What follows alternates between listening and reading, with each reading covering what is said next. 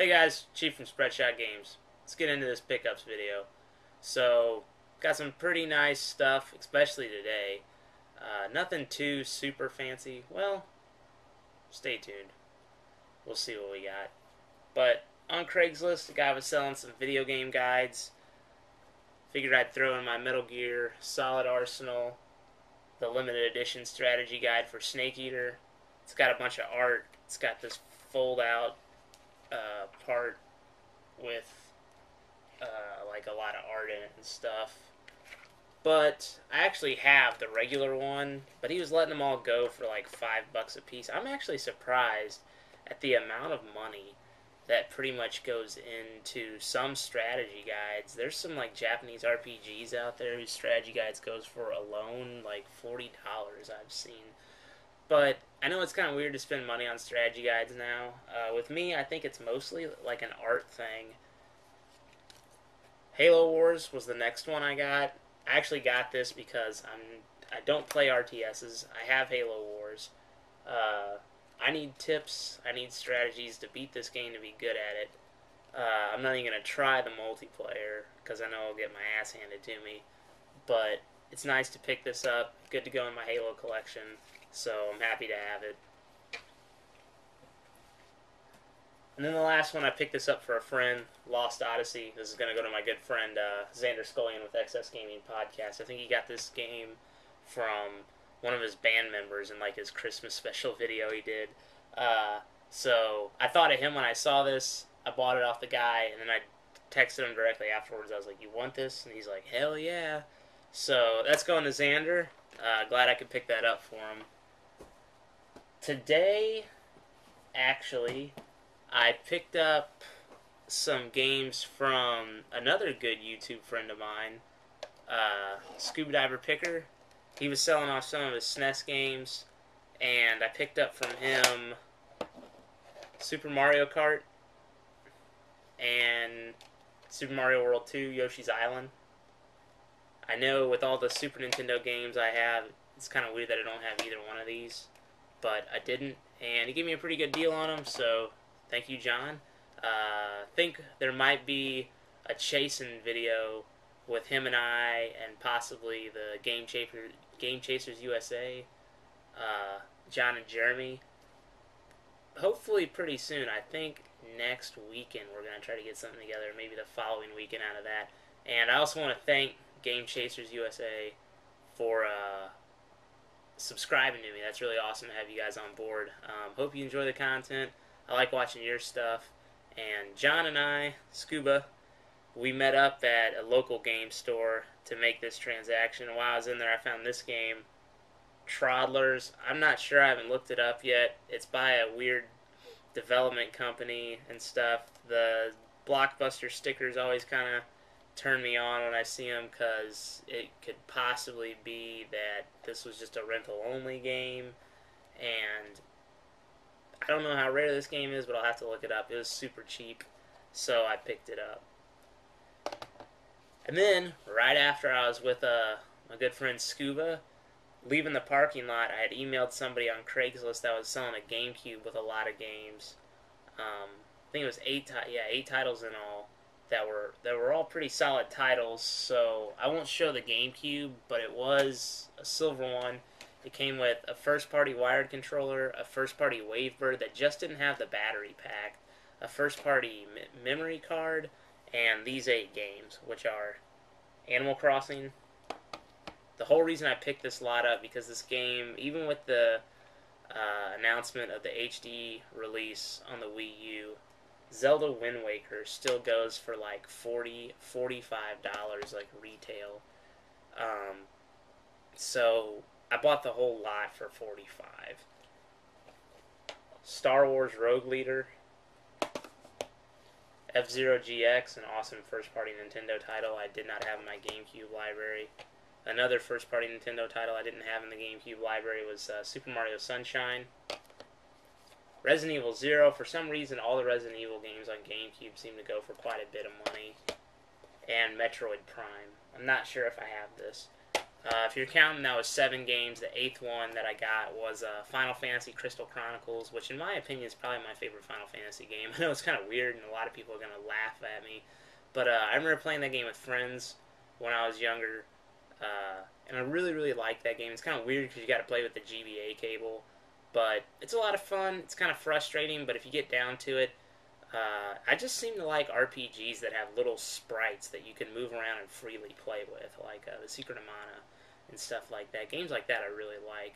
I don't know what it is, but I just like games like that. I'm going to sneeze. A couple pickups I've had for a while that I just haven't gone over yet.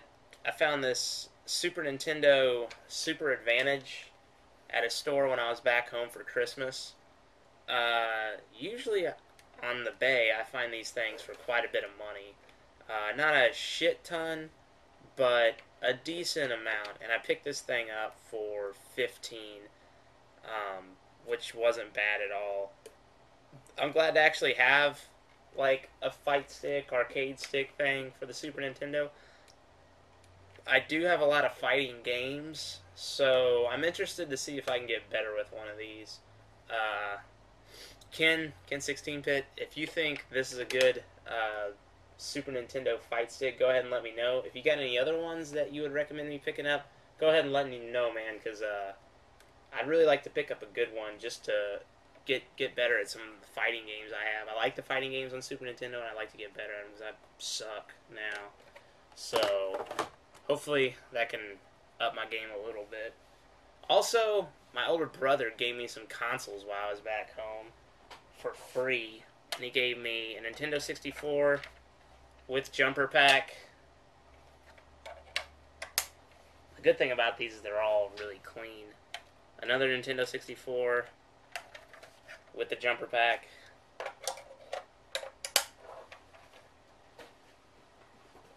And a Rumble Pack memory card doohickey for Nintendo 64.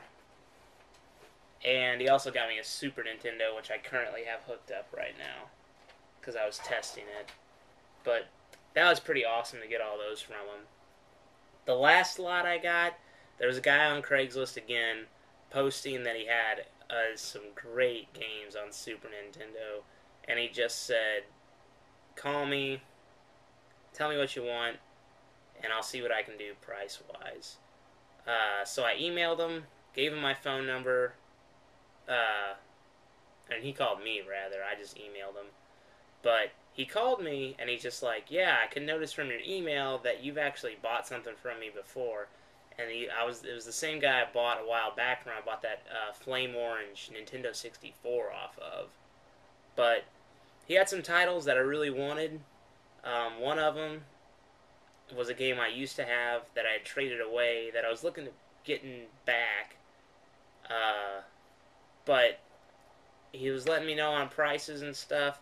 I told him the titles I wanted, and then I kind of messaged my friend Scuba again on the phone. I was like, man, I'm getting some good titles for a decent amount of money. And he's just like, oh yeah, I saw that guy too. And one of them was Mega Man X2. He's just like, I told him I wanted Mega Man X2, and I was like, oh crap, I was going to buy Mega Man X2. So I submitted Mega Man X2 to my friend Scuba since I already had it, so he could pick it up. But the last 3 games I was left with were Legend of Zelda: Link to the Past, which, again, had a Super Nintendo. I do not have that game. This is the game that I had traded away that I wanted back. Breath of Fire 2. Now, when I traded this game, I definitely traded it for stuff worthwhile. I traded it for Super Mario RPG and Turtles in Time for this game alone, with this game's instruction booklet. But to me, that was a good trade. I definitely came out on top of that one. And the last game, which is really what I want out of this lot, I know just in a video a while back, I showed that I had got it, but for the price that I got this game for, I cannot pass it up, and that is Evo, Search for Eden. All 3 of these games just cost me $100. I know pretty much that means, like, if you break it down, you paid $33 for Zelda, which is almost double what I would think it's worth and what it is worth, in my opinion. I don't know why that game's so expensive. I wouldn't pay over $20 for that. If you search hard enough, especially on Nintendo Age, people will sell you this game for cheap. Breath of Fire 2, which I think is about a $30, $35 game. So about the same price on that. But if you break it down and you get Evo for $33, that's insane. Because this game, for some reason, is just very, very expensive. I think it was a late life cycle title, and that's why it's so rare. Again, it has the Blockbuster stickers, which I will have to do a restoration video on. I'm almost kind of glad to get games with stickers on them, because it'll give me some cool stuff to make a content video on. It'll be nice to clean this copy of Evo up and see how good I can get it looking, just to show that if you find a title, you know, in the wild that has stickers or dirt or something on it, and you're like, oh, it looks so crappy. I want to kind of show how good I can get something looking from the wild to my collection with just, cleaning it up. And I don't know if this one will go in my collection, so it'll definitely at some point be up for trade, up for sale. Mostly trade. But if you're interested in this, go ahead and hit me up. I would like to get this game in a universal case for anybody that takes it. CoverProject.net does not have a scan for this, so I might have to buy it off of online. But for anybody who gets it, I would like to clean it up for you, get it looking nice so it looks good in your collection. But give me some time to do that. But if you're definitely interested, go ahead and let me know what you got to trade. I'll let you know what I want. But Evo, this is going to go back to someone at some point, because I already have one in my collection. And I know, I could have saved the money and not bought it, but when you pass, I would have kicked myself if I passed up a rare game like that for the price I got it for. But those were some recent pickups I had. This is just the start to some video content I would like to get rolling this weekend. It's already late on a Saturday, but work has been insane. I had some bad news come to me at the middle of the week that I might not have a place to live in like 2 to 3 months, because they're selling this house I'm in right now to a commercial owner, so chances are they're just going to bulldoze this old damn place and build something else. So I don't know what my living situation is going to be like. I've been sick all week. I feel fine. It's just like my body's just acting up. So I haven't had a lot of time to make content this week. I wanted to Tuesday and Thursdays I don't have to go to class, but I wanted to make those kind of short video weeks and stuff like that. For a preview of stuff to come, I am going to do a giveaway. It's not going to be a huge giveaway. It's not really to celebrate anything. I did break 50 subs, so I guess we can call it that. I just have some stuff that I'd like to get back to some people. It's going to be some game room swag. Nothing huge, but I'm going to take comments, video responses, and everything to get entered. It's not going to be like a sub bait. I don't care if you're subscribed to me or anything. Just make a comment, leave a comment, leave a video response, and everything. But I do want to give a shout out to 2 YouTubers that have really supported my channel lately. First one is going to be PircedJedi. He comments on a lot of videos I make, and I'm very, very thankful for it. It takes place in a lot of the conversations that happen in the comment threads of my videos. So I'm going to put a link to his video down below, or his channel rather, down below. And another one is Aarron C. This guy doesn't have a lot of subs at all, and I think he's trying to get off the ground with making more content and stuff, but he's a real appreciative guy. He doesn't have a lot of subs at all, and the last video I watched, he pretty much went through all his subscribers and thanked them all like a bunch and stuff. So I figured I'd give back a little bit to him and just say, thank you, Aaron. It was great to have the shout out, man. Even though, I don't know, I guess I deserve it. But thanks a lot, dude. I'll leave a link to his channel also. Somebody who's going to appreciate every little sub they get like that, I think definitely deserves a look at. So, PircedJedi, Aarron C, thank you guys a lot. And stay tuned, because hopefully I'll be making new content soon. See you, Starside.